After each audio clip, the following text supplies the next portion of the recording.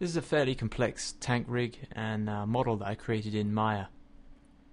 Okay, as you can see, there's not really a whole lot of controls to the rig, but let me show you what it can do. Okay, let's start with the drive control. This control will allow me to move the tank forward and backwards, and it keeps the tread system in sync with how far we actually move the tank. We can also rotate it, and this steers the tank, and you can see here each tread is moving in the opposite directions, just like they would on a real tank. We can move this tank in any direction or orientation, and the treads will always move correctly. There's also a few tread adjustment controls that we have here. Let me just open the side up so we can see it. We can control the how slack the tread chain, and we can slide the chain, and we can also drive the chain, and that's independent from the actual drive control. Let me just close that down. Now if we want to control the wheels of the tank, we have two options. We can just key them by hand by moving them up and down like that, or we can connect them to a floor plane, and that's extremely simple to do, and let me show you what I mean by that. Let me just grab a polymesh plane, and I will give it some subdivisions. Now I'm just going to select some random points and pull them around with the soft selection turned on, and let's just try and make an uneven surface.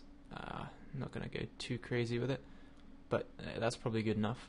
Okay, let me just name that, and okay, now I'm going to set the constraint.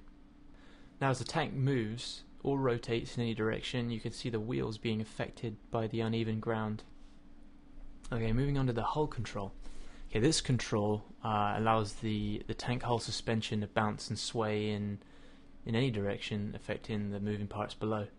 It's kind of like a glorified hip control on a biped rig.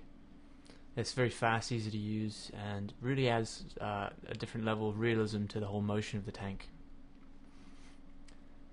Okay, the turret control. This one's pretty simple. It's basically an aim constraint with a few added attributes. I'll just go through those. We can wiggle the barrel, and we can aim the barrel up and down, or we can actually just move the control, which does the same thing. But the really cool thing about this control is the fire and power attributes. When I drag the slider, you can see that the entire tank reacts to the gun being fired, and this works whichever direction I point the gun. So I'm going to just aim it over here and try it again. There you go, it gives a full recoil from the weapon. Okay, now on top of that is a power attribute. Now this allows me to control the power of the shot. If I lower it to 1, you can see that the tank recoil and the barrel kick just is pretty minimal. But when we crank it up to 10, it gives quite a big jolt. The entire tank mesh, especially if we have a lot of objects and characters in the scene, gets pretty heavy.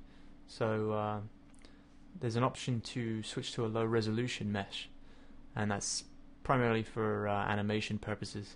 But this moves exactly the same way as the high resolution mesh, all the same moving parts, but just less verts, takes up the same volume, so it's fairly easy to know what's going on between each version. I can also control how bright the lights are on the tank. I have a few, I have a headlight control here, side lights, brake light. But moving up to the top of the turret, there's the machine gun, and this works in a similar way to the main gun. We have the aim constraint, which moves the machine gun turret and the actual gun independently.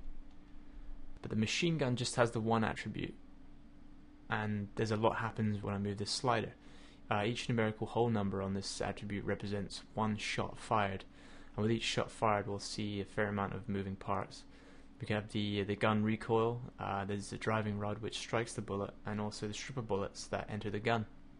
So if we just drag the slider, you can see it all working together, and you can see the bullet chain enter and get pulled into the gun.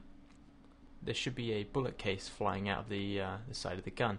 So in order to get that to work, all I need to do is just set two keys on that same attribute.